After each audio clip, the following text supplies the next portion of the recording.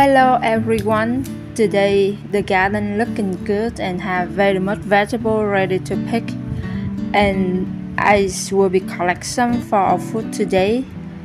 The vegetable right now I'm collect is the mustard greens, and I already saw on the garden video from another video, and I will be let the link for you can see it again if you're not watching yet.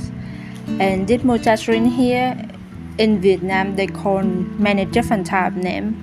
My family and where I'm come from they call cải đắng because it had a taste of bitterness, and on other place they call like cải bẽ xanh because they have a green stem. On La Đà Nẵng people they call cải cay because they feel spicy from the vegetable, but it actually not really spicy or bitterness very much. When I live in Saigon, people use this vegetable to eat with bánh xèo, and that's kind of very good. And here I'm a Mr. Jerry, a Vietnamese crazy cat who likes to be play with flan and flour. He asking me to play with him, and I don't know why he like play with this. I don't know, that can be a toy for a cat, and he just let me hold for him and he can fly. That's it. So weird, the guy. I also have a friend, her parents live in Nhà Bè district, and they have a little garden in their house, and they grow this vegetable a lot, and almost every week she bring a big bag for me, and she sell 10,000 for one bag like that, and I eat like for some couple of days, and I can just keep them in a bowl of water, and I just keep fresh for some couple of days, and that saved me a lot of money for living in Saigon. And cooking this food is very easy. You can just cut them small, clean very good, and cook with water and some meat like pork or chicken you get raw, and it will be really healthy and make the food in normal day will be better. So I just back from the market and buy some food for the breakfast, and I had some steamed tin rice pancake, some fried fish cake, and some bean sprouts.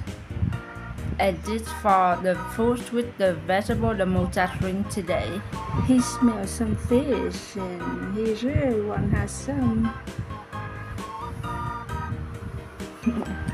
I will go to clean the bean sprouts, and this is how I will be cook them for the food.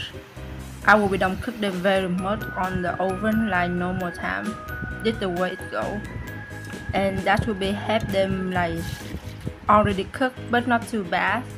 And I cut some fried fish cake small like this, so it's easier to be eat with the food. And this we have everything like this. With this food today, I will be eat with mắm nêm, Vietnamese prepared chovy sauce, and they made from mackerel fish, and it's very good. You know, fish sauce is already very strong, but Vietnamese fermented a chovy sauce is a whole different level of stink. So this how you eat this food.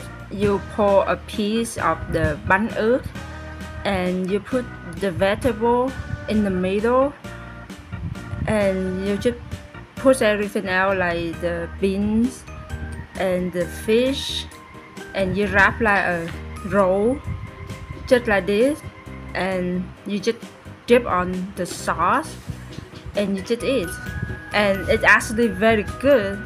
Some people maybe don't like the way it smells, but for me that is very good sauce. I think it's very good sauce too. I think it's amazing. Yeah.